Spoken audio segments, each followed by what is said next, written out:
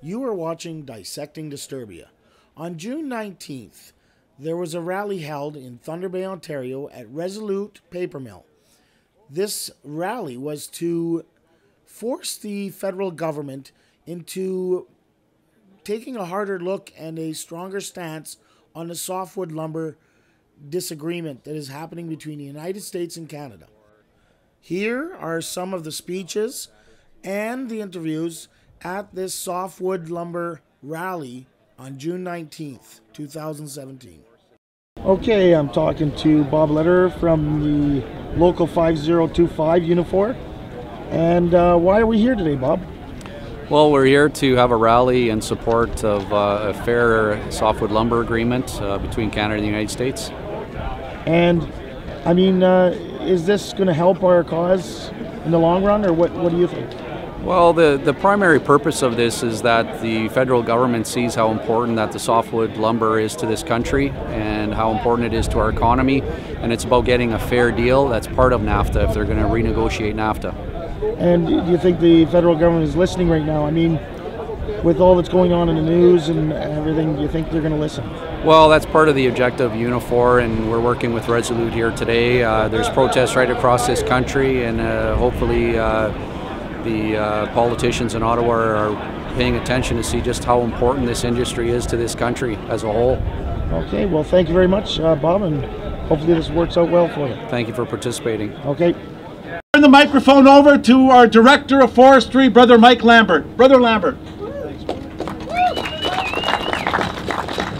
Thanks, everyone. It's great to see the number of people have come out. Of course, we always want this parking lot, we'd love to see it full of workers as it once was, and we want to keep it going, and we want to keep the momentum going. We want to make sure that Trudeau government knows that, yes, we appreciate the money and they're stepping up, but we want this to continue, and we need to keep that pressure on. And we're going to need to do that back home in our communities. When we leave here, we can't just drop it and say, okay, let somebody else do it. We all need to get involved. When you talk to a local councilman or a mayor or anybody else, we were at the FCM, we talked to a lot of people. We got about 650 different councillors and mayors, but we need to keep it up. And it is starting the momentum in getting these resolutions passed. And after, you'll be able to pick up a book, and if you can take that home with you, we'd really appreciate it. So with that, I'm going to introduce your first speaker, the CEO of Resolute, Richard Garneau. Thank you very much, and good afternoon. So I think that Unifor has welcomed a dialogue between Canada and the US to find a common ground for a long-term and durable solution on market-based wood costs. Resolute is also encouraged by that dialogue and supports Minister Freeland in her efforts to have Ontario and Quebec forestry regime recognized as already market-based, fully justifying free access to the United States market. Let me outline briefly why I think that a return to free trade is an option, and what we need to do together as employers, workers, unions, First Nation and local community leaders if we are to achieve it. The role of the federal government is to defend Canadian interests against foreign attacks, such as this fifth investigation in our forest policies. This is no easy task, and for at least three reasons. The first reason, there is 10 forest policies in Canada, and the federal government has to devise a solution acceptable to all provinces. The second reason is that the U.S. allows the Coalition for Fair Lumber Imports in the U.S. to complain repeatedly about our forest policies and practices as being unfair, even if Canada has been able to demonstrate time and again before independent tribunals that such accusations are not true. Canadian exporters of softwood lumber are not subsidized, and they do not sell in the US for less than it costs to make it in Canada. and they do not harm the U.S. competitors economically and financially. And the third reason, what the coalition wants is to reduce our share of the U.S. market in order to maintain higher prices, above all for standing timber, but also for lumber. And guess who is paying for that? It's the consumer. And their main weapon has been financial pressure. The huge amounts of money that have to be deposited at the border before the complaints are decided by an independent tribunals have led Canadian exporters to come, for some, but not all, reluctantly to the negotiating table where the full weight of the U.S. can be brought to deliver a deal for the Coalition for Fair Lumber. One way to avoid this trap is for the Canadian government to send a clear signal to the U.S. authorities, to the Coalition for Fair Lumber Imports, that it will not allow such financial pressure to determine the outcome of the dispute. You know, the aid package announced by the federal government is a good first step in that direction, one that we have been asking for since the beginning of the current attack. If there is to be a deal, we want it on the merits, not a capitulation, because we have been bled to death financially.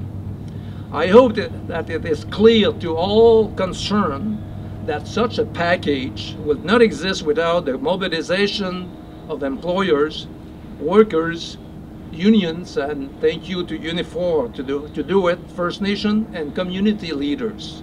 The new U.S. administration trade policy, as you know, will have a more protectionist inclination.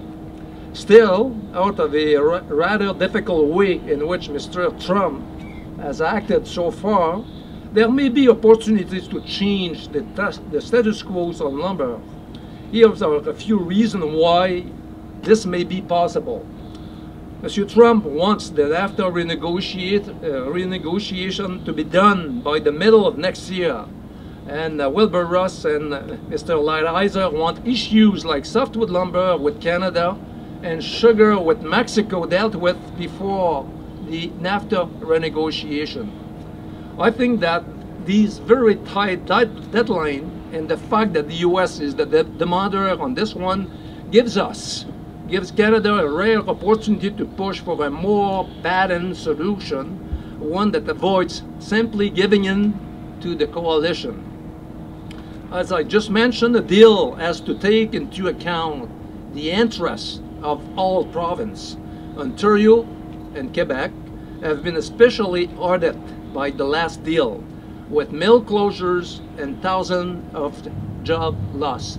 Remember Atikokan and Ignace, where we now employ about 700 people, were closed permanently. Both Ontario and Quebec already have market-based pricing for their timber, and this has to be recognized as an essential element of any future deal. Canada has to avoid also to negotiate with itself, trying to devise solutions that might be acceptable for the Coalition for Fair Lumber Imports. We have to set our sights higher and aim for free trade. For instance, Canada should not accept as a starting point for a deal the preliminary determination of a 20% subsidy rate, because we know that this preliminary determination are always inflated as a means to get us to the negotiation table. We have been able to beat back this type of nonsense in the past through legal means using the U.S. law. Paying a monetary ransom, as Canada did in 2006 by leaving $1 billion, yes, $1 billion of industry deposit on the table, is simply unacceptable. Together, we can make this happen. None of us, government, employers, workers, union, First Nation, and local communities can do it without all the others. So it is my message, and thank you again to Unifor to have organized that. Thank you. Thanks, Mike. I'd like to start by first acknowledging the fact that we're at Fort Williams First Nations land, and I appreciate that. I also want to thank Richard and Resolute for participating with us today. And I especially want to thank the Unifor members from across the Ontario who are here today. We have workers from across Ontario that took the time to come here, as well as non-forestry workers that are here from Thunder Bay. I want to thank them. It's a historic day. This is a very historic day. It's the first time that I know of that employers, government, and unions are all speaking the same voice for forestry workers in this country. And that's an historical first, and it's being done because Unifor and others are standing up for that. You see steel workers are here. This affects everybody in our communities. So why are we here? The countervailing duties were announced in the US in May, and they were an aggressive and unfair penalty on the Canadian forest industry. Later this week, we're going to face another duty. The anti-dumping duties are going to come in, and many employers are going to be faced with up to above 30% duties on softwood lumber. If we leave this unchecked and do nothing about it, it's going to affect thousands of jobs in Canada. Our estimations, which we think are low, is 25,000 jobs are at risk today based on the duties that exist. That's 10,000 direct forestry jobs and 15,000 indirect jobs.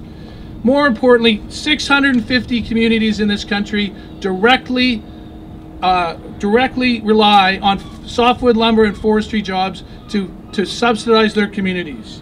These layoffs would be detrimental for the communities that they come from.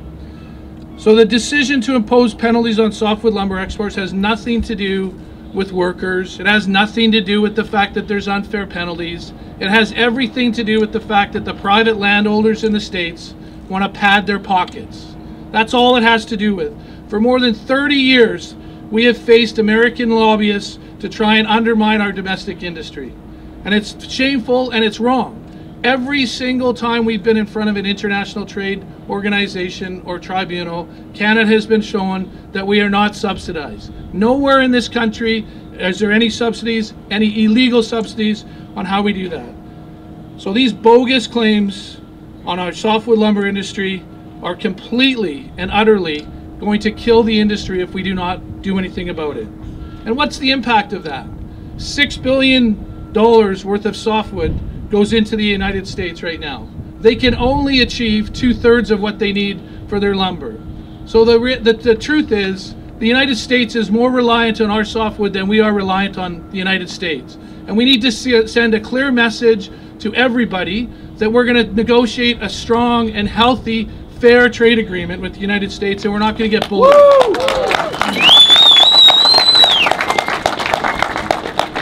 So I talked briefly about the impact on the community, but I don't think people understand how important the forest industry is in this country. It's the third largest export in this country, right behind auto and energy. It employs over 200,000 people, more than auto and industry in the country. That includes 45,000 jobs here in the province of Ontario. Forestry workers across this country put in over $12 billion into the wider economy. And in fact, over 90,000 other jobs in the broader economy rely on Ontario's forest industry. So we can see that softwood lumber is a dispute that broadens our entire province and the country, not just in Thunder Bay. So our union has been working non-stop for the last 4 months, building a national campaign to make forestry and softwood the most important campaign in this country. And we've decided that we needed to be the voice on trade, and in particular on softwood. In March, local representatives that are here today and across the country went to Ottawa, and they lobbied our government about the fact that they needed to have a fair trade agreement, and they needed to negotiate from a position of strength, sorry. Earlier this month, we were in front of the municipalities doing the exact same thing. And we've followed it up now with this demonstration across the country. As Rolly said, we're across the entire country making forestry an important issue. Our national president, Jerry Dias, who would love to have been here and is a better speaker than I'll ever be, unfortunately had to be in Europe this week, has met with the Prime Minister, and he's actually taken it to the United States as well. We met with Wilbur Ross, about 3 weeks ago, and I'm meeting with Wilbur Ross, Senior Policy Advisors, again tomorrow. We're not taking this lightly, and we are taking this negotiations to both parties, the countries, Canada and the United States. We are going to make sure that our message, workers' message, communities' messages are heard loud and clear. And the federal government is listening. They've ponied up almost $1 billion, unheard of. Now, almost all of that money has been allocated to things that we've asked for, to help with EI, to deal with the fact that there has to be loan guarantees, which they're working on figuring out how they can do that. So that's an unprecedented support for the industry. And they know we're not done. If this thing continues to go on, we're going to come and ask for more from the government. But Richard said this, and it's a clear message that everybody has to get clear. The most important thing our government can do is negotiate a fair trade agreement as quickly as possible. There is no reason why this has to take years and years and years. Everybody knows how to negotiate a fair deal, and they need to do it, and they need to negotiate from a position of strength. So in closing, I want to acknowledge the fact that there's workers from everywhere, but up on the stage there's 3 young workers here. 3 young forestry workers. 30 years ago I started in a mill similar to this in British Columbia. You see the fact that when I started in the former organization, the CEP, we had 75,000 forestry workers in that union. We have 24,000 now in Unifor. That shows you the devastation that has happened through the years because of the softwood lumber agreement and what this industry has faced. We need a fair trade agreement that makes sense for everybody, for both countries, to ensure that these young workers can finish their career in this industry, because it's the most renewable industry in the country, and it's got a future in this country, and it's an industry that we should be supporting. You see the importance that it brings to our economy, and we cannot let it go down. So I'm asking all of you, take our booklets and take this message and don't stop, because as soon as we stop talking to our politicians, municipal, federal, provincial, they need to know the importance of this deal and the importance that this deal is done fairly for workers. So take our stuff and don't let our voice stop, because Unifor isn't going to stop talking, and we need you guys, our members, and the communities to rally around us to make a fair deal. Thank you. An issue.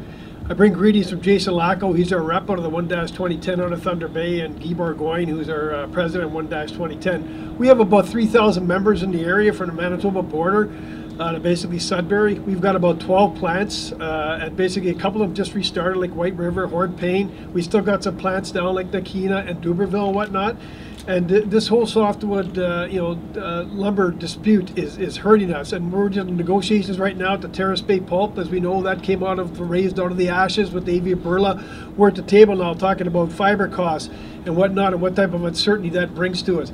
I know some of the statistics have been quoted here that there's 650 communities. About half of those are 50% or more dependent on softwood in our particular area.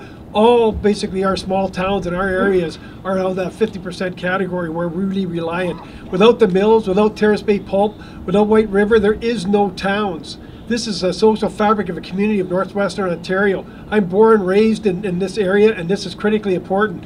Your earlier speaker said, he didn't quite get it right. It's not a shitty deal, it's an effing shitty deal. We're being used as a political pawns in a game here, and we shouldn't put up for it for 1 second.